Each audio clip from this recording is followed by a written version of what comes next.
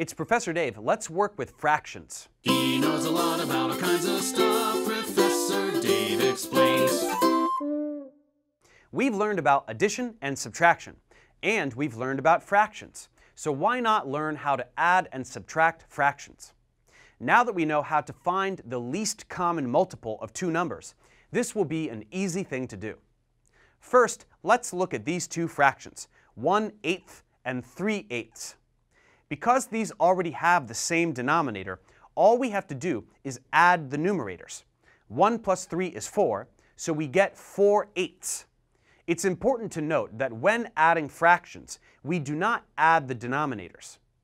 Just like we would say 1 apple plus 3 apples equals 4 apples, the same logic applies here. We can imagine an eighth as a slice of pizza, and 1 slice plus 3 slices equals 4 slices.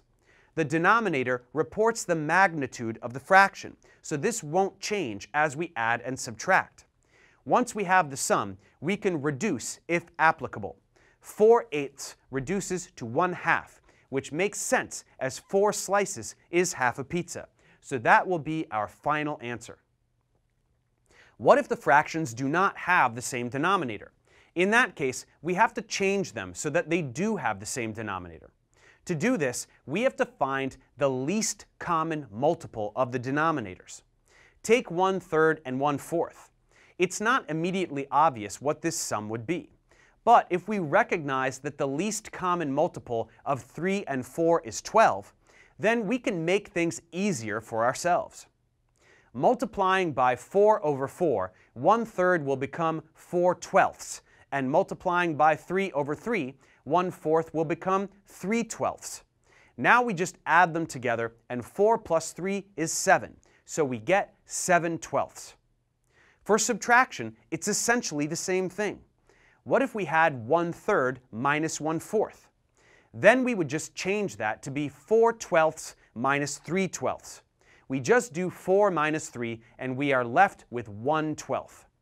How about a trickier one, 1/5 plus 2/11? Well, the least common multiple of 5 and 11 is their product, 55.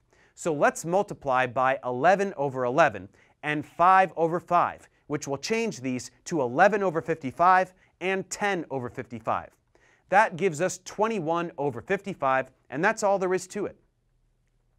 Now try 2/7 minus 3/5.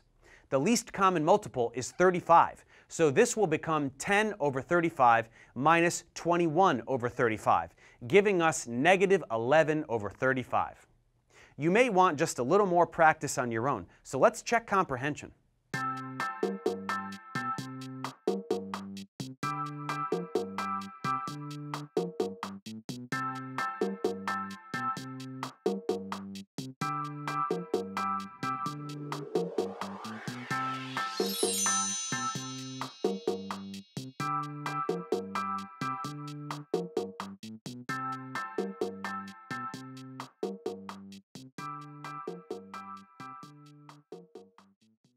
Thanks for watching, guys. Subscribe to my channel for more tutorials. Support me on Patreon so I can keep making content.